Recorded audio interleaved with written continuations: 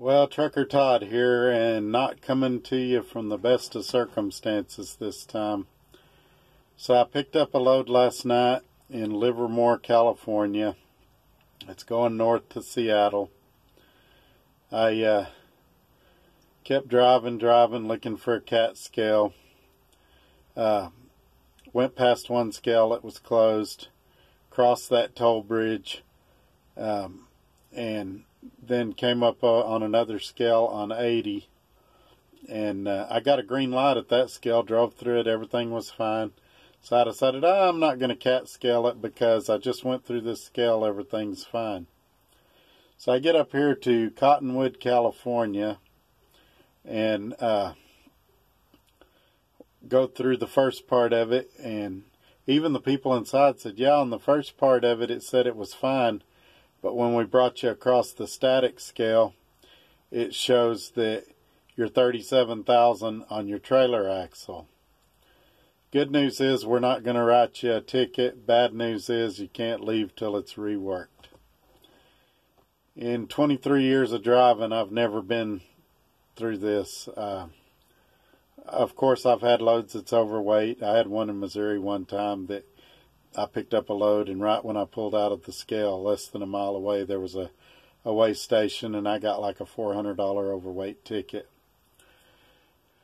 So I called night dispatch, and they did the normal night dispatch thing. You should have checked the app for a cat scale. You should have done this. You should have done that. Play an armchair quarterback.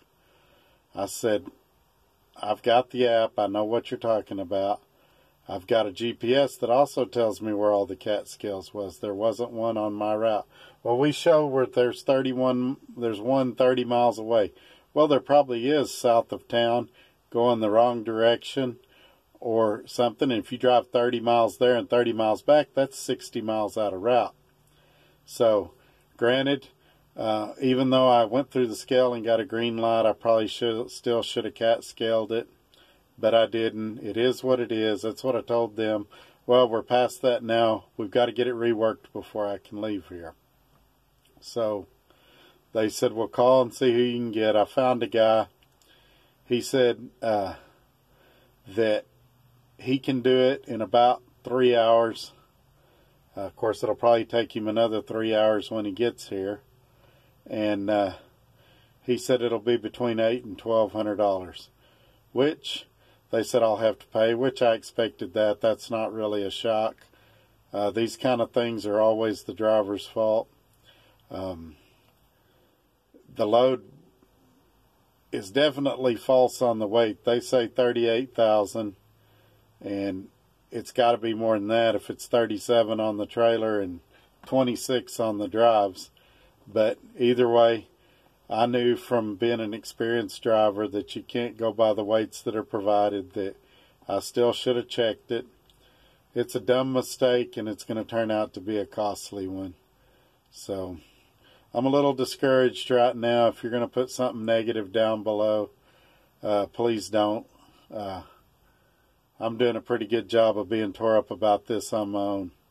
So learn from the donkey, as one of my old bosses used to say. And hopefully this will never happen to you. Like I said, in 23 years of driving, I've had a couple of overweight loads, but I've never had it this severe. And like I said, normally in most states, you can just slide your wheels and go on down the highway. I was able to get it. She kind of changed her story, the DOT lady. She said, even if you're over length, if you can get it legal, I'll let you go.